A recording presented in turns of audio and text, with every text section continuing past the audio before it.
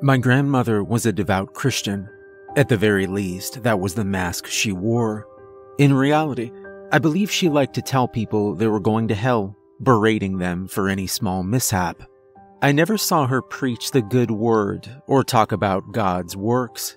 I don't believe she ever touched a Bible in her life. That didn't stop her from attacking those who would dare to commit a deed that fell outside her narrow worldview. "Jacob," she would snap, "don't touch the pie before it's done. It's a sin to interfere with someone's unfinished work." After smacking me away with her old wooden spoon, she would make me pay penance by doing chores while all the other children played outside. Her obsession with sin consumed every aspect of her life. As a saint walking among mortals, it was her express duty to tell the world the horrors of hell. In gruesome detail, she would describe how exactly a person's face would be peeled off in the pit. Sometimes it was ear to ear, other times from chin to forehead. She could never keep the details straight. Her children didn't care about these inconsistencies, however. They were more concerned with a 5-year-old grandson who was just told how he was going to burn for knocking over her vase. There was one story she told the same every time. I think it was her favorite one. Oddly enough, it was the only one that never mentioned hell. The talk of sin stayed, though. She could never get away from that. "The bird stairs," she would say, "will appear to you when they're most needed. God will show you all your mortal failings, and you will be saved. Your wickedness will be revealed to the world, and your soul will be purified."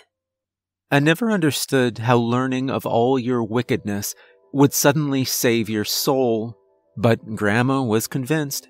Maybe that's why she felt the need to point out every transgression. Maybe she thought she was saving our souls. I don't know if she ever gave herself the same treatment. The story goes that at some point in your life, when your sins have become too much to bear, a door will appear before you. It will be old, with chipped white paint, and decorated with a light feather pattern around the edge.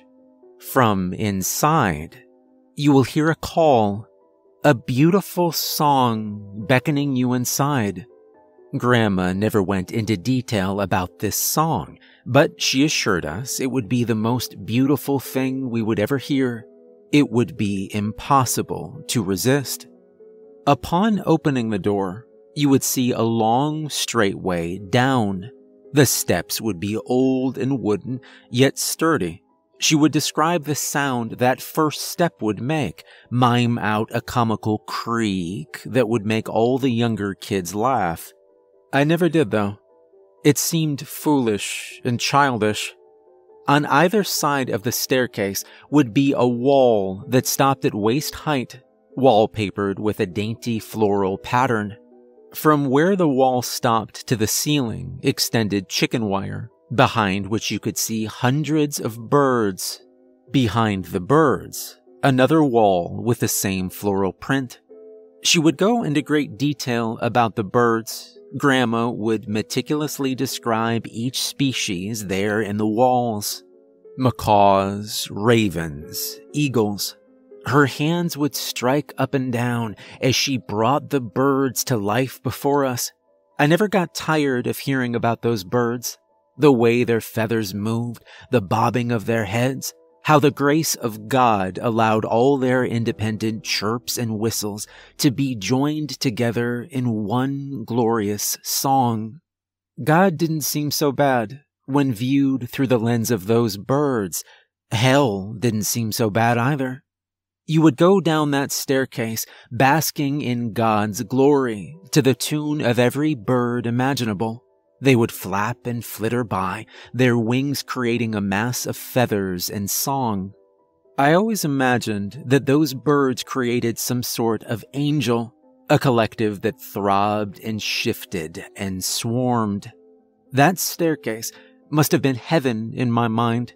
An endless journey downwards, surrounded by angels and music. At the time, I didn't know that a staircase to heaven was supposed to go in the opposite direction. At the bottom of those steps was a room. It was small, square, and contained only a table and 2 chairs. The empty chair is for you. In the other sits God. He would talk with you in that room. He would lay bare all your sins. This part of the story was the worst, because Grandma would go and point out all the little misdeeds of those listening. She would talk for God, and we would squirm with guilt before her. You would thank God for saving your soul, and then go back up the stairs. That's where the story ended.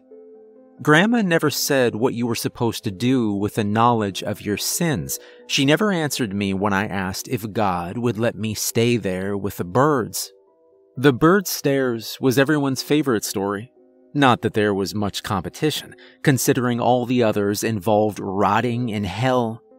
So nobody could understand why Uncle Glenn would take the tale and twist it, why he would take something so beautiful and turn it into something so horrifying. Grandma thought what Uncle Glenn did was a sin and was therefore banned from most family gatherings. Nobody complained about this. Uncle Glenn wasn't liked by anybody in the family. I only got to hear his version of the bird stairs once. Uncle Glenn claimed to have encountered the door. He said he found it after a night on the town, after he had 1 or 2 beers. Uncle Glenn said his girlfriend had broken up with him that night. Apparently she'd been seeing his best friend behind his back. She didn't want to drag on the affair and decided to stick with the friend, saying he was better in bed. Glenn didn't take the news too well and decided to make some bad decisions. He tried to fight the backstabbing asshole who stole his girl, but ended up stumbling home drunk and battered and bruised.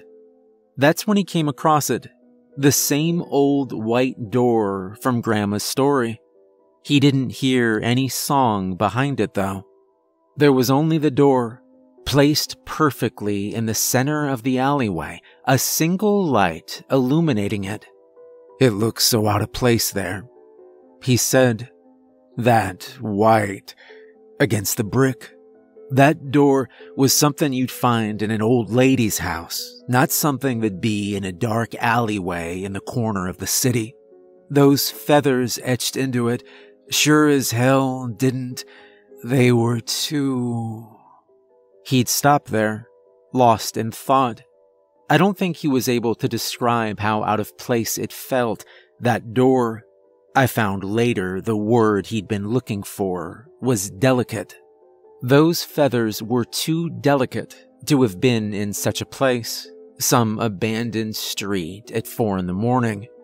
It deserved to be in a place where it could be loved, viewed, appreciated, some place where its craftsmanship could be admired. Uncle Glenn wasn't disturbed by the lack of music. He was too concerned with how unnatural the door was. I don't know if his alcohol-addled brain had been thinking of the story at that point. Maybe he hadn't been thinking of anything at all. On an impulse, he'd opened the door.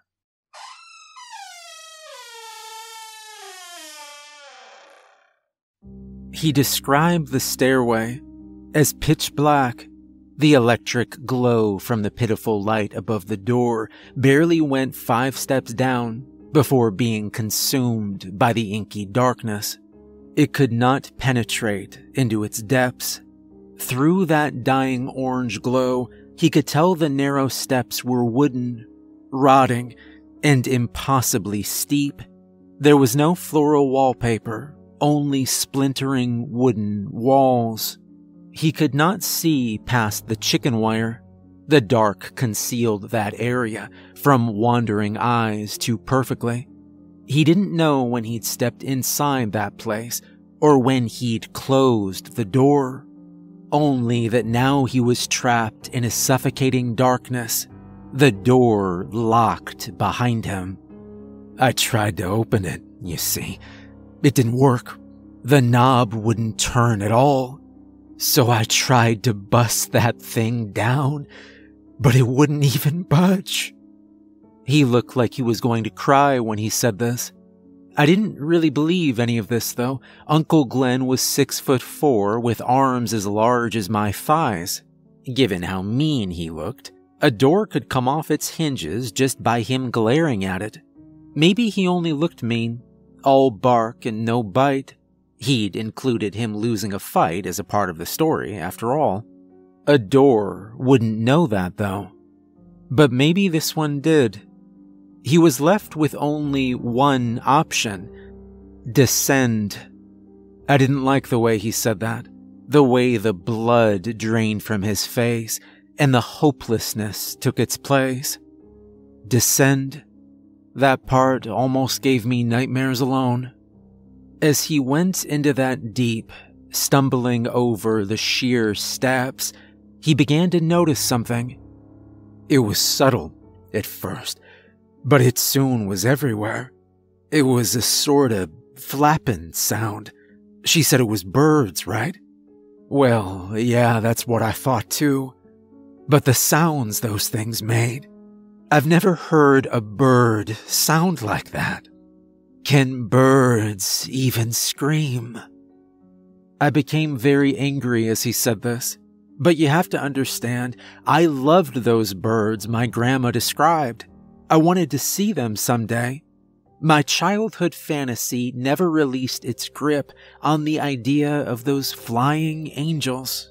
For this disgusting man to brutally dismantle the dreams of my childhood, to tear it apart bit by bit through the image of walls that wouldn't stop screaming. Well, I finally got Grandma. It truly was a sin. It must have been hours, or even days he was trapped there, stuck with the company of that ever-present darkness and those guttural sounds he called screams. They threw themselves at the chicken wire, he said. He could hear every time those birds smashed against it, their wings beating frantically against the metal cage. It created a strange, horrid symphony, the reverb of the wire mixed with the flapping and the screams. He can still hear it when the time of night is just right and the darkness has taken its hold. He never met God. There were no chairs at the bottom of the staircase. There was only a table with a candle, next to which sat a small, feathered body. The candle's companion was a long dead finch, curled up and shriveled in the flickering light. He didn't take the candle or the finch. Instead, he opened the door on the other side of the room and came back out into the cold alleyway. At this point, his words were racked with sobs. It was hard to decipher what he was trying to say. So that's where his story ended. He was shaking too much to continue any further. I thought he was a great actor. He told this tale with much more force than anything Grandma ever did. We all said he could make a career out of it if he ever managed to pull himself together. He never did, though.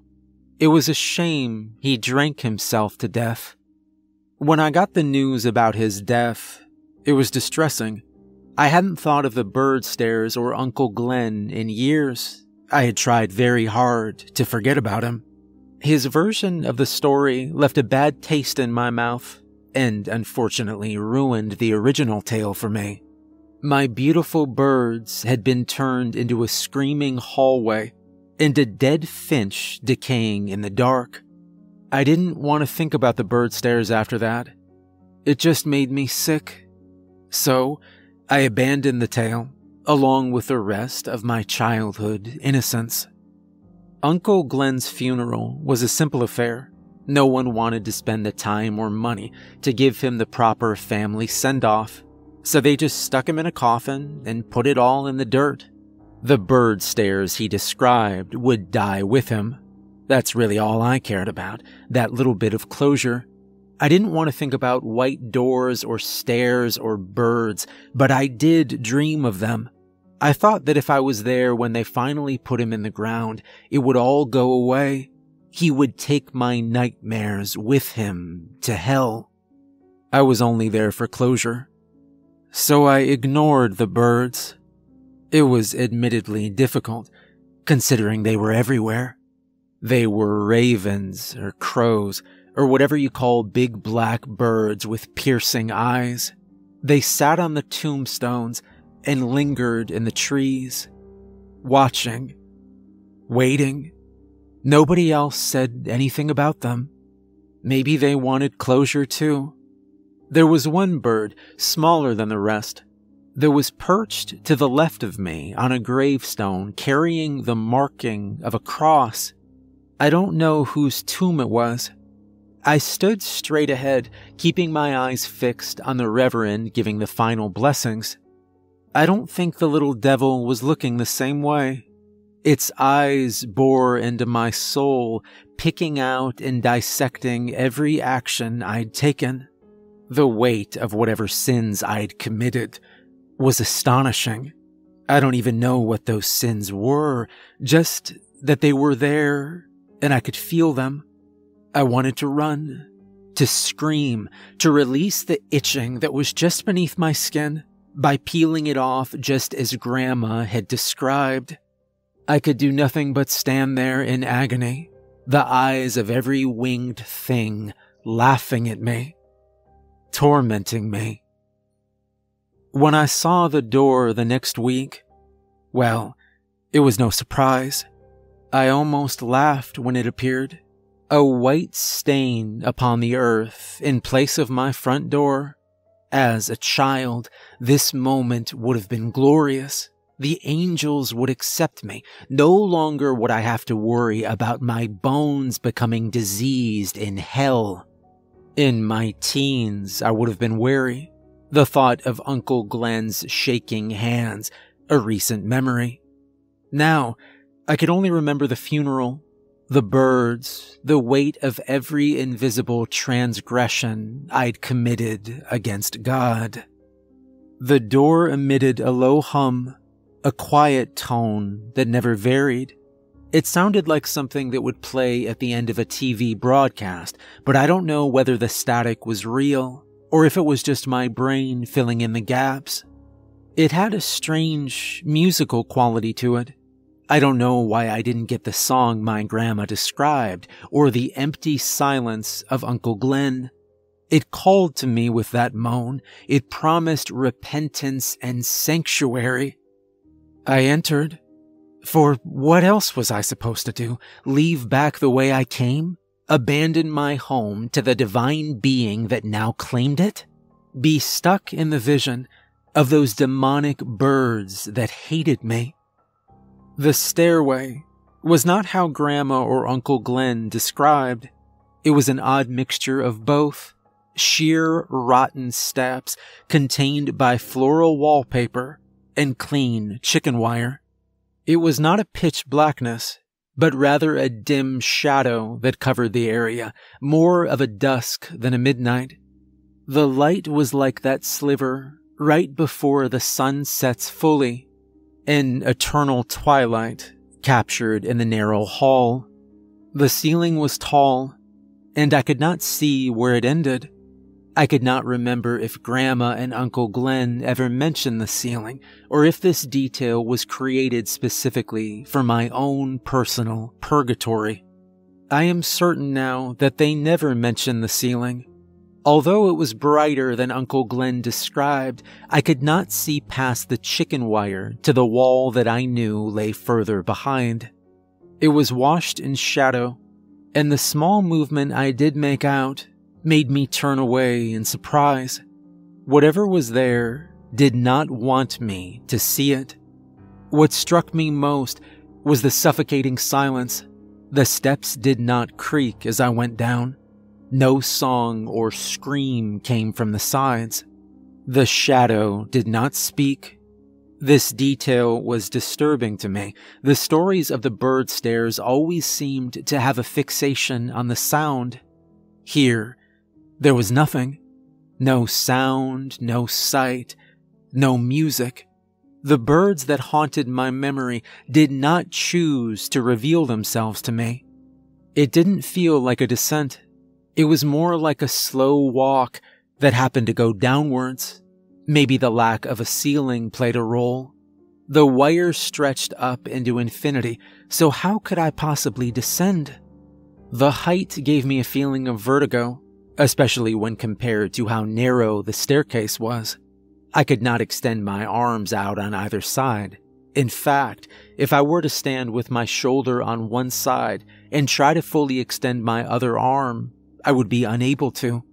The space seemed to have been created for the exact width of my shoulders, leaving mere inches on either side. The mixture of claustrophobia and height began to get to me, to the point where I was nauseous once I got to the bottom. The room was almost exactly as Grandma described.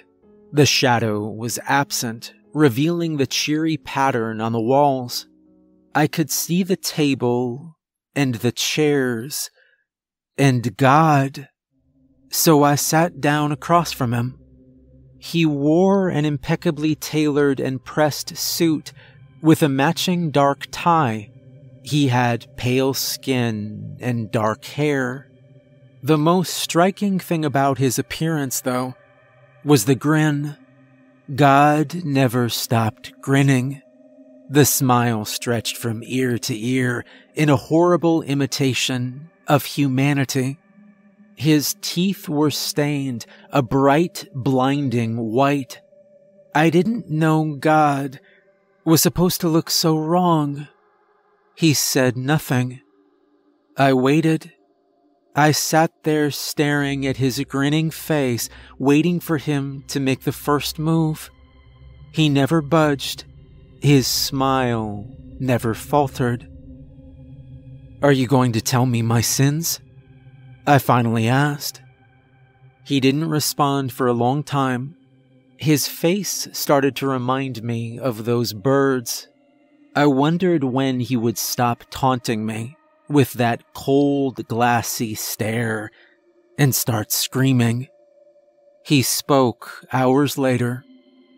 "I have something to show you." My name was missing from the end of that statement. I don't think he even knew it. This observation distracted me from how wrong his voice sounded, how cold and grating it was to my ears. There was no expression to it, no trace that it was human. It was like some alien AI, a voice granted to something that was never supposed to speak. His mouth never moved from that strained grin. He got up from the table, like a puppet controlled by strings, and opened the door behind him. I followed him down a long hallway, staying back from his unnatural, shambling gait. The walk was short, yet felt so much longer due to the absence of sound. Time slows down when you can't hear the echo of your own footsteps. God led me into a circular room with textured brown walls and a raised platform in the center. He gestured at it with a jerky motion, and I approached it without an ounce of dread. On the small stone platform was an angel, a beautiful bird of paradise with feathers made of silver and gold. They spilled over the side in a cascade of sculpted metal. It was more dazzling than my grandma ever could have described. "Talk to it," God whispered. Without hesitation, I uttered a quiet hello to the little bird before me. I knew I'd made a mistake as soon as it started shrieking. The sound is hard to describe.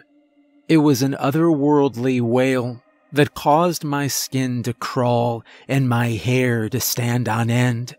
It was piercing, metallic, oscillating in tone rapidly. It moved up and down and never settled on one note. I couldn't tell if it was a song or a scream, only that it was hurting me, and I wanted it to end. I turned around to ask God to make it stop, only to find he'd disappeared and the hallway with him. I desperately ran to try and find a way out, to get away from the wailing echo that came from the center of the room. I clawed at the walls, crying as I peeled away the bits of rot that clung to it. When my fingers were bleeding, and the wall unmoving, and the sound constantly changing, I snapped. I stormed right up to that damned angel, and I grabbed it and smashed it into the ground. I stomped and stomped and stomped on that little bird, not caring as it started to ooze a dark oil, not caring as its feathers were ripped from its body, and its hollowed bones were crushed, and its shrieking stopped. I stood there, trembling at the destruction I'd wrought, and then went back down the hallway. God said nothing to me as I went back up the stairs and out the white door, back into the street before my house. I didn't turn back. I couldn't bear the thought of seeing that strained grin again. That was the first time I went into the bird stairs. The next time I saw the door was a week later, in place of a restroom door in a gas station. I didn't want to go in that time, but that static hymn wouldn't leave my mind. It was impossible to ignore. I went in again, down the stairs, trailing my fingers over the chicken wire as I descended. I could feel them watching me now, those angels in the shadows, their beady eyes not once leaving my face. I sat down before God again, his grinning face still taunting me. Why am I back here? I almost screamed. What do you want from me? He said nothing. I screamed and yelled and hurled every insult I knew at him, yet he said nothing. So I waited and waited until he spoke. I have something to show you, he said, his mouth still unmoving, his tone still without expression.